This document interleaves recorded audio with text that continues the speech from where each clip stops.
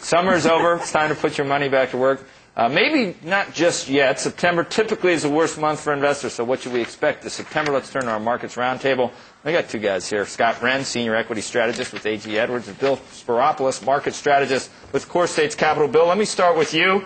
Since, we were talking with Mike Santoli at Barron's, boy, these guys out on a big limb in Barron's. Some people think the market will be up 1%, some think down 1%. You're an unabashed bear. Tell us why. Well, I think there's a lot of reasons to fear the fall of '06. It's 6 years to the day the S&P peaked at levels that we haven't surpassed since 15% down. I'm worried about the U.S. dollar. The passing of the buck is a big fear of mine. I'm worried about the energy complex.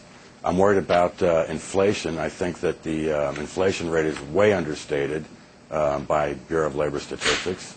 And I think that going forward, you also have the potential for a severe slowdown in housing, and that'll have a fairly serious impact on the U.S. economy. All right, so we're at 11.5, call it. Where the worst case scenario, where could you see the Dow in the next 2 or 3 years? Oh, the next 2 or 3 years, I wouldn't be surprised to see 9,800 challenged in the next 3 or 4 months.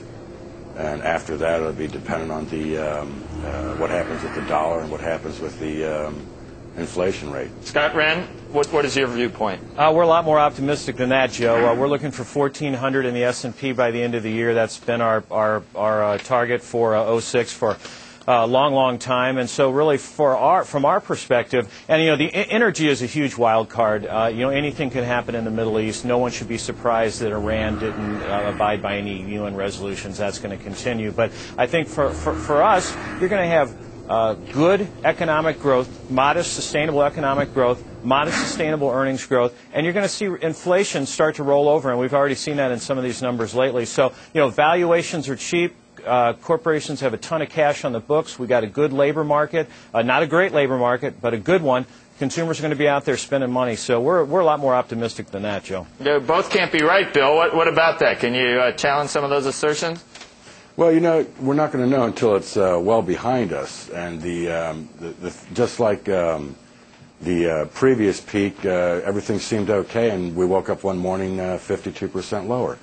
Now, I think that the interest rates continue higher because of the inflation pressure. Housing has me greatly concerned at these levels. You saw it happen with Toll. If that gets more serious, and that is going to have an impact, and it could be rather sudden.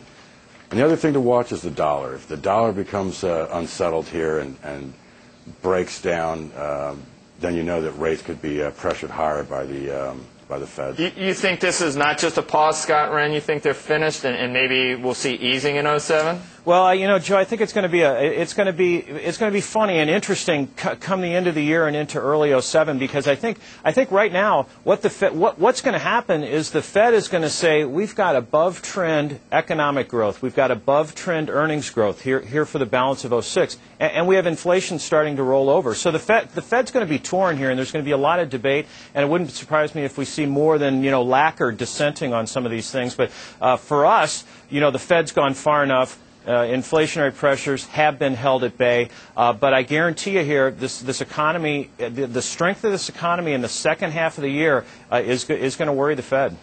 You guarantee me that the strength in the second half of the year, that it's going to worry. All right. I think so. All right. I like it. Thank you, Scott Wren, Bill Spiropoulos. Have a good week, guys. Okay, thank you. I hope